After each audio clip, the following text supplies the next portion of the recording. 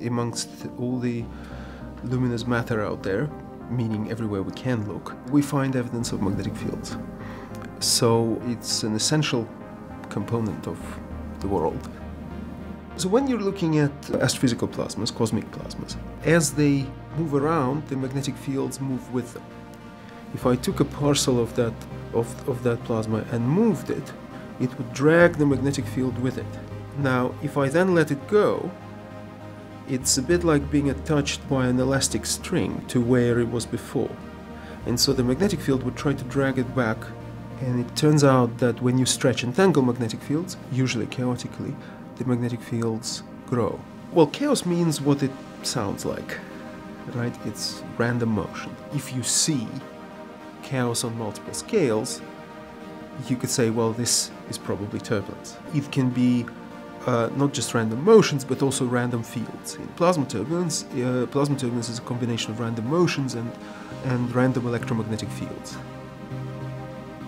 Magnetic turbulence and plasma turbulence are very nonlinear phenomena. These are things that a theoretician with a pencil and paper is not in a position to predict. Computer modeling of nonlinear phenomena, specifically of turbulence, is something where you can see tangible progress, right? We can do more now than we could yesterday. There is a range of methods to take these equations and code them up and produce numerical solutions. Pursuit of one's curiosity about the world is one of the hallmarks of civilized society.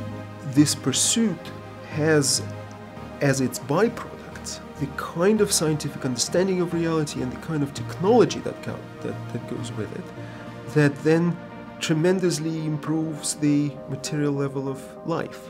Because if you know plasma physics, you can help yourself and your fellow human beings understand something not just about astrophysical objects, but you can also understand things like how you can find hot plasma inside a magnetic cage, which is another word for how do you build a fusion power plant. That may well be mighty useful for keeping the lights on.